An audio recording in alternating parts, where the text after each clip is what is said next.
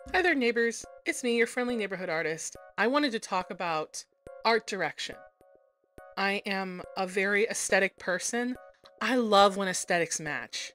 And I'm also very picky on things like colors and ideas and stuff that I feel looks good to me. And I notice when something is wrong and someone's shoehorning things. I wanted to talk about the Little Mermaid movie. Now, I watched it like a few weeks ago. And I have things and opinions about that movie. So we're going to talk about those opinions and those things. First, we're going to talk about the art direction. I'm a person of color. I can talk about this. I don't care that they wanted to cast a black Little Mermaid, but what I do care about is that it doesn't fit the scenes. It doesn't fit. That's the problem, is it doesn't fit, because they still wanted to have the story look like it takes place in Denmark, but they didn't want it to look too Denmark during the parts where it was supposed to like be about her, because they just wanted to make sure you knew that, you know, because she's a person of color, you have to insert why she would be there, right? So you'd have to insert stuff that looks like Caribbean, which was what I was talking about the whole time, because I was like, because they didn't show much of the movie prior to being released, I thought, you know what, they're probably gonna do like a whole Caribbean, you know, thing where it's gonna be like really warm, it's gonna be really tropical, it's gonna be really beautiful. But that's not what they did. They meshed it. They meshed the Denmark look and then they meshed the Caribbean look so it would make sense to have a person of color main character. And when they showed the scenes where they're in the Caribbean area, like below the castle, it just, man, it just looks freaking weird to me. It just looks weird and forced. And it's like you have this, like the thing is you have this like whole white aesthetic, right? This white castle and this beautiful insides. And then suddenly it's like Caribbean and bold, bright colors. And I know that they were like going for like that on the white backdrop, which it was fun to look at, but it wasn't aesthetic. It was weird because I know why they were doing it, so it made sense. I wanted to talk about what I would have done. I think that with what they wanted to do, the thing is The Little Mermaid is traditionally a Denmark fairy tale. It has her being pale-faced.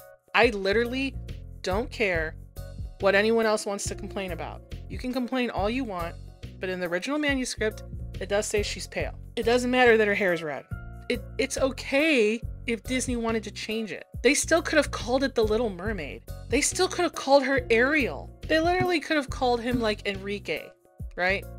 I feel that what would have been better for me, which I think would have been well accepted, the people who were interested in seeing, you know, them, like for kids that were interested in seeing themselves on screen, for, you know, little black girls that wanted like, a black mermaid, right? What would have been better is if they made the entire story based in the Caribbean. They should have just used Puerto Rico. Puerto Rico is beautiful. It's beautiful. It would have been easy. They could have just, you know, he didn't need to, even if he was a prince, they could have changed things. He didn't even need to be a prince, right? He could have been some Spaniard living there. I mean, it still could have worked out. He still could have been pale. It could have taken place during like a rough time in history, and he still could have been a prince. I would have more than accepted that, because I don't know if you guys know, but Puerto Rico, you know, the mix on Puerto Rico is Spaniard, Taino Indian, and black. That's the mix. You could have easily done that in Puerto Rico. You could have had all those tropical nuances and the warm breeze and the open ocean, and you could have had literally all of those things. But you just didn't want to, because you wanted to keep that part of the Little Mermaid that's the Little Mermaid in there, and it shows throughout the rest of the art direction of the character designs, because the character designs make no sense. Triton, like people are like complaining about just Ariel's look. It's not even just her. It's Triton. I feel like nobody freaking looked at him. Did anyone even look at him? What is he wearing? What is that outfit? What is that armor about? Why did he even need to wear that? He looks like a floating metal piece of armor. Like, his head feels like it's not connected to the rest of his body. Like, it's just, it's a bad look, man. They should have just had him be bare-chested, because he's bare-chested in the original. They should have just left him bare-chested. They already casted a Latino guy. Let's talk about Sebastian and Flounder. Those are some of the ugliest characters I've ever seen. They're the ugliest. The ugliest. And if you say they're not ugly, they're nightmare fuel. There is not a child. I'm so sorry. Children who went in there, they didn't come out going, I want a Flounder stuffed animal. I want a Sebastian stuffed animal. They said, no, mommy, don't give me those. They said, mommy, get me an Ariel doll. That's what I want. Give me an Eric doll. And the other sisters, it didn't even make sense. They all have this, like, the thing is they wanted to, like, oh my goodness. They needed more lore to explain all of the things that made no sense in the movie. Like, let's talk about her sisters. All of her sisters were different, and all of them were racially different, and all of them looked very, very, very different, right? I couldn't buy that she had all those different sisters, and they even gave them different names. They didn't even have their original names, so they clearly wanted to go in a unique direction with the Little Mermaid. But I felt like they were afraid to do it because they didn't want to alienate the people who really loved the original. And it's like, all right, you wanted to do something new, something different, but this is what you did. It looks terrible. I would have preferred if they would have just done their own thing, had it set in Puerto Rico, and boom, you would have had literally everything you needed. And I really hated her hair. It has nothing to do with it being like braids or dreads or whatever style it was. It's not about the style, it's about the color. The color is aesthetically ugly with that girl. It just is.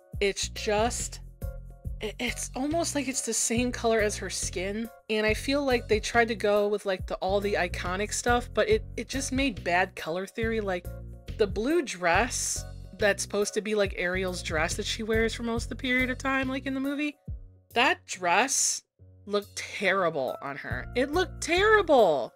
Terrible. Why would they put her in that? And then they had her wearing heels. Ariel wasn't wearing heels. She wore these like little strappies.